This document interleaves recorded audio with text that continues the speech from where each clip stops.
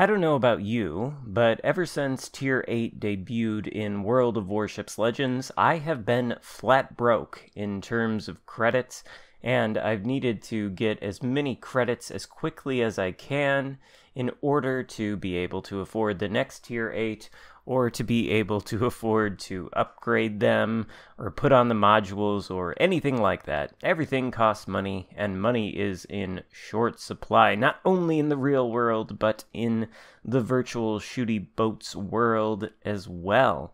And so the question becomes, how does one acquire a lot of credits in a short amount of time?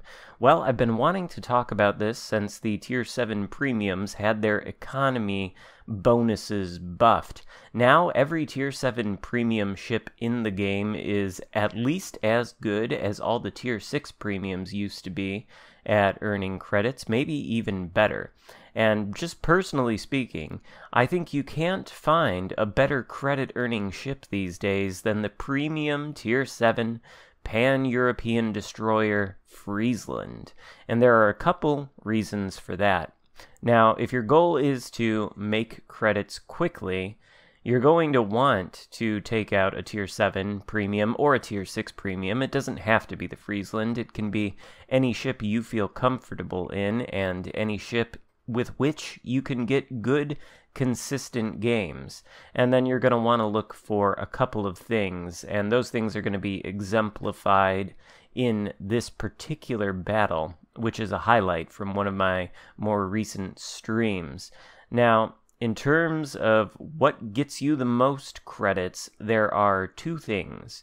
Number one, taking the objectives, capturing capture circles. In this case, we are playing the Epicenter game mode, so we'll want to take one or more of these rings. I think we do end up doing that.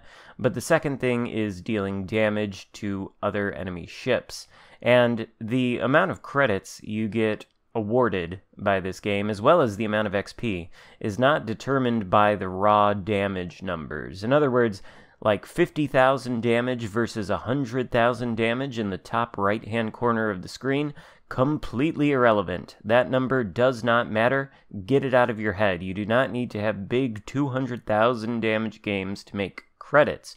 No, instead what you need to do is you need to take away as much HP from individual enemy ships as possible, because your credit earnings and your XP earnings are based off the percentage of a total enemy ship's HP that you take away.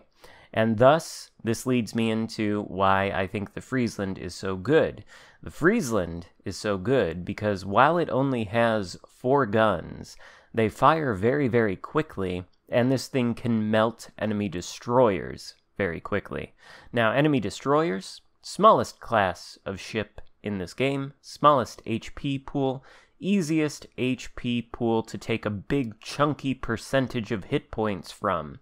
So, basically, if you go out there in your Friesland, you demolish the enemy destroyers, and you take the capture circles, you can expect to earn a fair amount of credits, actually a lot of credits. We're going to earn just over 1 million credits in this game, and our damage done total isn't going to be especially impressive, but note that there are 4 enemy destroyers. Most of the damage we do is going to be against those destroyers, with some exceptions here, like the pot shots that we're taking at the Miyoko.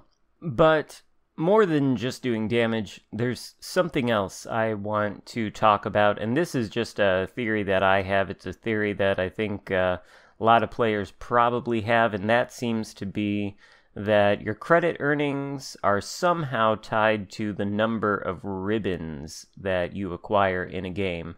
And it just seems like if you can get a ship with rapid-fire main guns, the Friesland is a good example of that, the Atlanta is a good example. If you can get one of those ships that fires very, very quickly, and you can get a lot of shell ribbons, that seems to somehow have an influence on the amount of credits you earn as well. I'm not sure exactly why, or if that's even necessarily true, or something I'm just imagining, but it does seem to be the case, and that's yet another reason why I think the Friesland is so good.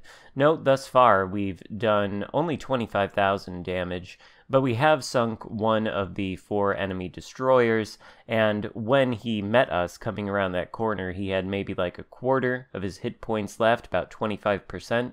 Not a huge number in terms of damage done in the top upper right hand corner of the screen, but an extremely valuable amount of damage because it was a significant percentage of a ship's HP pool. Here comes the Weimar around the corner, which is a little bit terrifying. Given that that ship also has a quick rate of fire, it would also be a good cruiser for earning a lot of credits, and I'm sure a lot of people prefer it. But again, I'm using the Friesland because it's just so good at taking out enemy destroyers, better than a cruiser would be, I think. And apparently it can even Citadel Weimar from like 7 kilometers away, which is somewhat impressive. I admit I was not expecting that, but the Weimar is almost dispatched.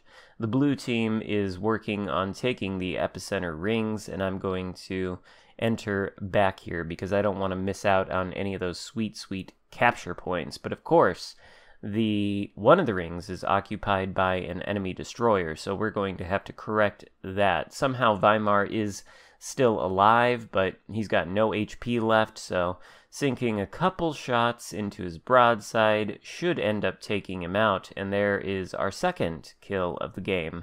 I wonder if you can see where this battle is headed with the number of kills we're getting. Enter the ZF6, who is reversing inside of the cap circle and smoking up, which causes us to lose vision. Meanwhile, we're still spotted, and this Miyoko has shots on us, so we are also going to smoke up immediately.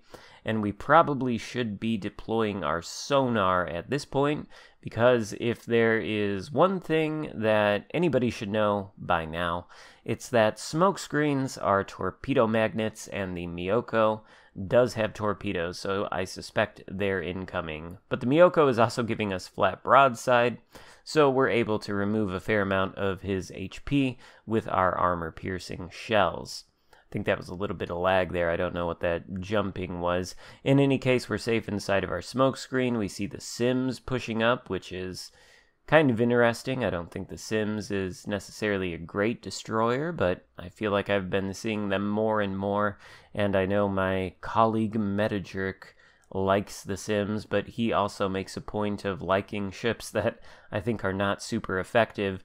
Speaking of ships that usually aren't super effective, the Kagero, no offense to this guy, of course, but you never really see Kageros doing all that great of a job these days. This Kagero, flat broadside in front of us, spotted dead. There's our third kill. ZF6 gets spotted again. Honestly, I'm not quite sure how he's spotted. I think it's because of the friendly destroyer behind him. He's taking away a fair amount of our hit points because he is a gunboat himself. We're able to dodge a couple of his shells, and there you go, there is the fourth kill. Almost 60,000 damage done, but keep in mind the vast majority of this damage was done against destroyers. And even though it's not an impressively high number, well, the amount of credits we're going to earn for it when all is said and done is going to be impressively high. That just leaves one final enemy destroyer and one final enemy battleship.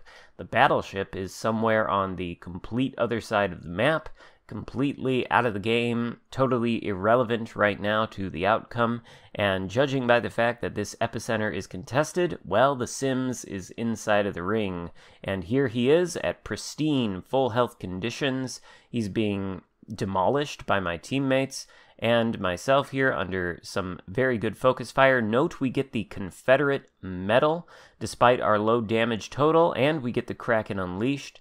The Confederate medal, I think, is the one that gets awarded to you if you take 20% of the hit points of 4 or more ships, or maybe it's 6 or more ships, I don't know, but it's based on the percentage of HP that you remove from a certain number of enemies, and so is the high caliber medal. That's why you sometimes see yourself getting the Confederate, especially, even on low damage games, especially if you've dealt a lot of damage to destroyers. So that right there, the fact that you get the medals with, unimpressive amounts of damage should be another indication that it's the percentage of HP that you take, not the total damage done number.